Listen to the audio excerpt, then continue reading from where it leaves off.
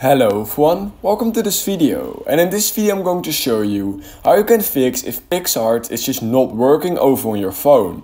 So this can be a problem with the app not opening, a project not being created, or just any possible issue you are having with PicsArt are going to be fixed in this video, because I found 4 easy ways in order to basically fix any problem or issue you are having with the PicsArt app. The first one is really easy. All you need to do is open the PicsArt app and want to go to the bottom right corner of your screen and click on your little profile icon. And once you've done that, you want to go to the top right corner of your screen at those 3 dots. And then you want to click on settings right here. Till you scroll a little bit down, and right here you will see clear web cache.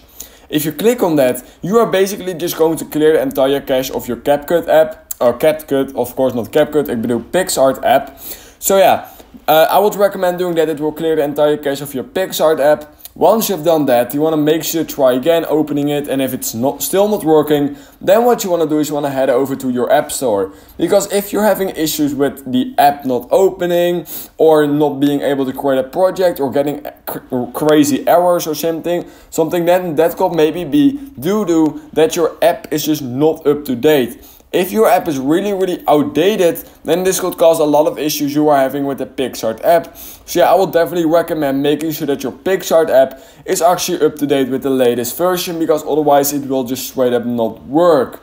So yeah, once you've done that and it's still not working, you're still trying to get into that, trying to fix that problem, then the third thing you might want to try and go ahead and do is scroll down. Once you're in settings, you're going to click on general, iPhone storage, and by the way, this can also be done over on Android. Just quickly search on internet how you can clear the cache of your PicsArt app over on Android. It should be basically the same. However, you do have to navigate to a few different tabs basically.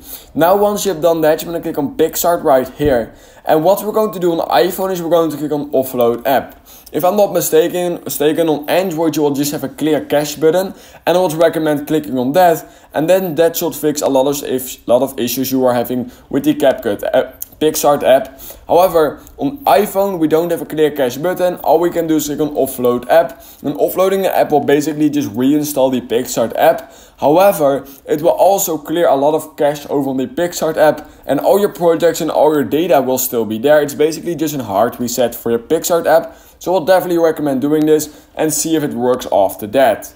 Now if it's still not working, I have one last fix for you, and what you can simply do is head over to the PicsArt app over on your phone, simply hold it down and click on delete app, just like this. And once you've done that, you're going to simply go ahead and go to the App Store, because we are simply going to reinstall the app.